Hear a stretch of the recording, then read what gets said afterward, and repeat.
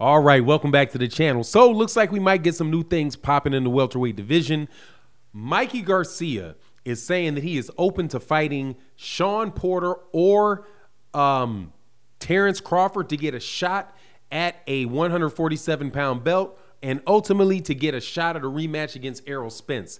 But in the midst of these interviews, he actually says something pretty critical about Terence Crawford, which is that Terence Crawford is making himself look bad because although he's a really good fighter, highly skilled fighter, he's not fighting anybody that anybody wants to see, and that is really, tearing his stock down. So two very interesting observations from Mikey Garcia in the welterweight division. Let's talk about that in this video.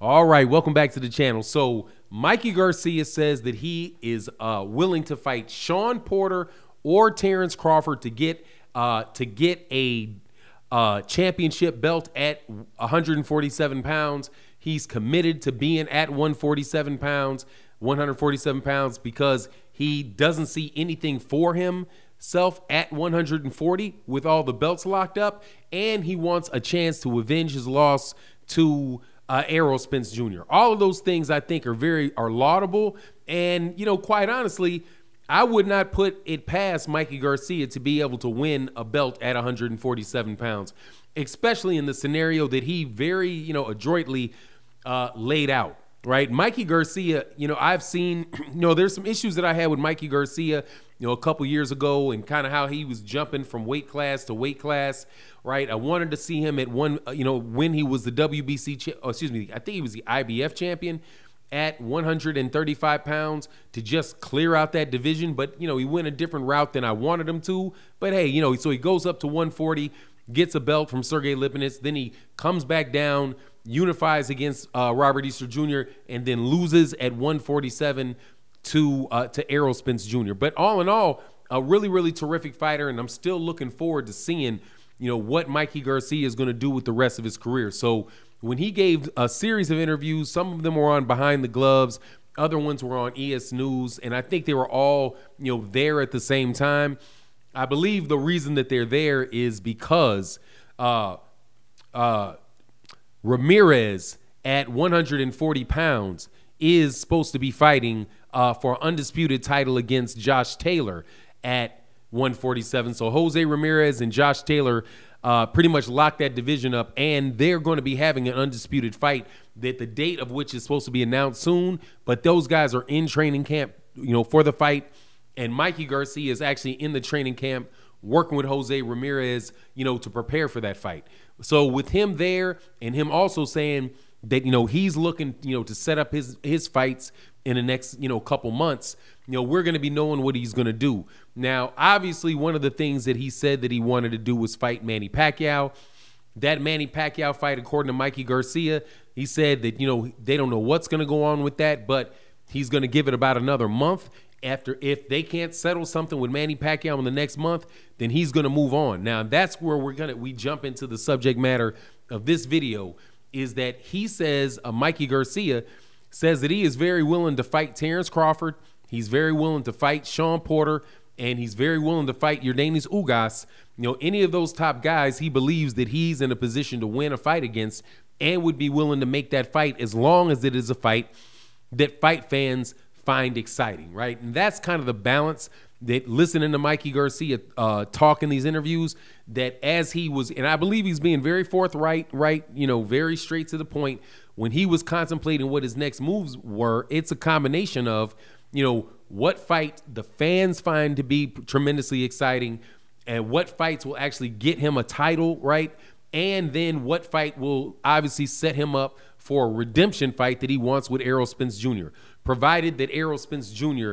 has not already left that weight class. And I think that there's a chance within the next year and a half that Errol will probably leave the weight class, because he has one fight, and I do believe it's his next fight against Yordenis Ugas, which will get him 3 of the 4 major belts. And if Terence Crawford is acting as funny as he is now about doing an undisputed fight with Errol, then, more than likely Errol would probably just, go up to 154 pounds, despite the fact that, he might run into, his stablemate, Jermell Charlo at that weight. However, when I'm listening to Mikey Garcia, when Mikey Garcia was talking about it, he was also asked specifically about Terence Crawford and the Errol Spence Jr. fight. He was asked, who does he think would win that fight?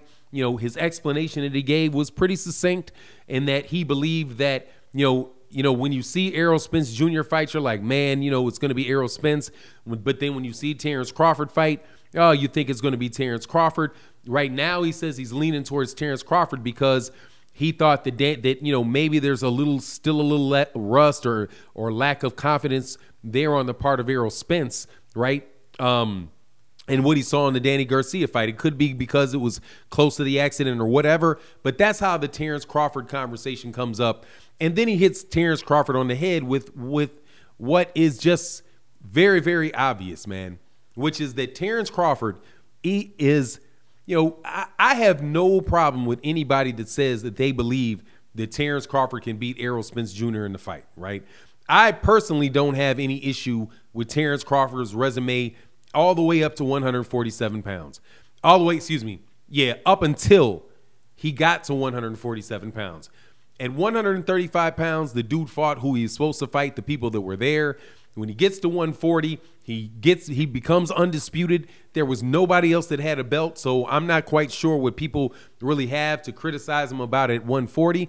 But at 147, without a doubt, Terence Crawford has taken a hatchet to his reputation at 147 pounds. And that is it's not just the fact that he hasn't fought, got people that the regular boxing fans would think is a high-level fighter, right? Jeff Horn, he beats Jeff Horn for the title. Jeff Horn is a one-hit wonder, right? And a questionable one-hit wonder at that with Manny Pacquiao. But regardless, he was a one-hit wonder. He beat Manny Pacquiao. He goes in and doesn't, just gets mopped by Terence Crawford, looking like the level of fighter that people believe that he was when he refused to fight. He, being Jeff Horn, stepped away. I do believe he stepped away from being Errol Spence Jr.'s mandatory. He's just not that high level of fighter, and that showed itself after the Terence Crawford fight. Same thing when you look at Jose Benavidez, man. Jose Benavidez, the brother of David Benavidez.